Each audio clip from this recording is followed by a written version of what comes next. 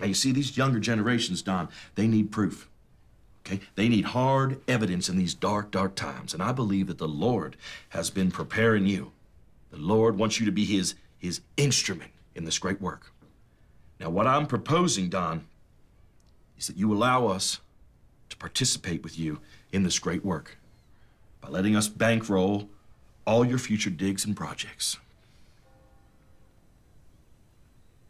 I honestly don't know what to say.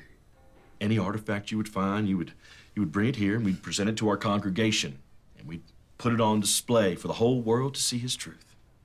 It'd be like a little museum of sorts here at the Lazarus Fellowship. It would be like a Holy Land set in the good old US of A. Right here, where it should be, not over there. Well, Tony, I think it's very clear to me that the hand of Providence has brought us to this juncture. I think it's fair to say this might be a match made in heaven. Oh, I was hoping you were going to say that. Don, we have been praying so long and hard for this, and we would love nothing more than to begin this adventure immediately. Well, today's your lucky day.